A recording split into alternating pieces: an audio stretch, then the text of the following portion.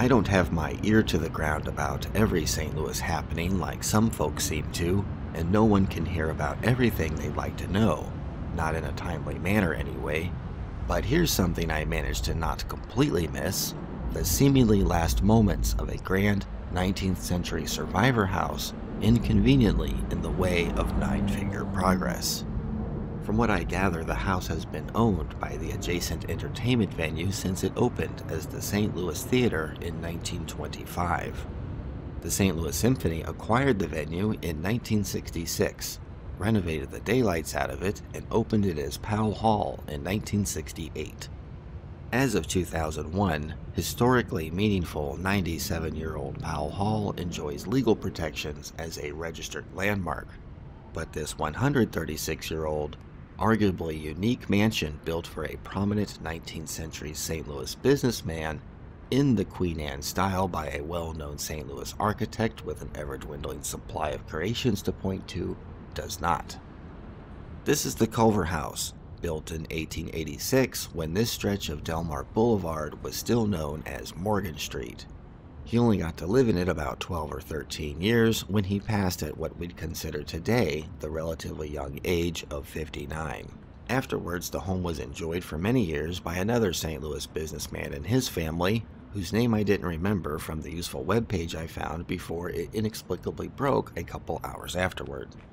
According to the current interweb, the final inhabitant of the building is simply identified as Portfolio Gallery and Education, presumably about and operated by the St. Louis Symphony Orchestra, who has opted to replace the asset and adjoining parking lot with a new $100 million facility expansion.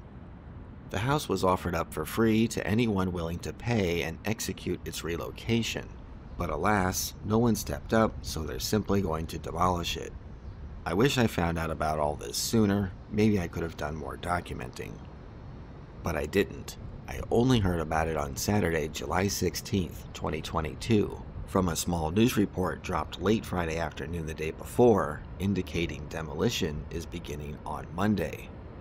In response to this, I immediately dropped everything to leave my cool, cozy bunker to rush over there, camera in hand, to get some meaningless footage while I still could, despite 98-degree city sauna services. So what's the point and served purpose of this video? I'm not entirely sure myself. It's a poor effort of any historical account, unsatisfyingly limited in camera scope, and lackluster as an informed editorial. It's not breaking news to any true St. Louis City enthusiasts or journalists, nor timely enough to make any difference to the fate of the building. But I think and hope there is some value to be found, aesthetic probably, even as just a fleeting, forlorn gaze at something gone to serve sentiment and reflect upon, and something satisfies me about creating and contributing unique scraps of media to the lexicons.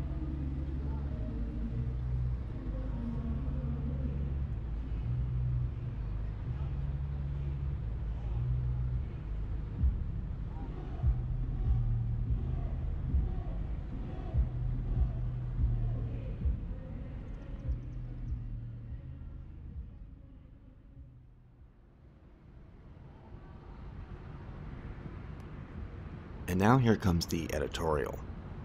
I'm happy for the St. Louis Symphony Orchestra and their new exciting expansion, and not begrudging of their progress and commitment to St. Louis whatsoever in exercising their legal property rights.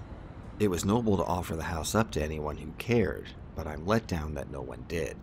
We are losing this careworn but undilapidated edifice of the city to collective inaction. Someone should have saved this house. I see a number of empty plots nearby that could use the infill, and how much could it have really cost to move it? $1 million? Sure, that's an incomprehensibly large amount of money I'll likely never know, but it's peanuts to rich people.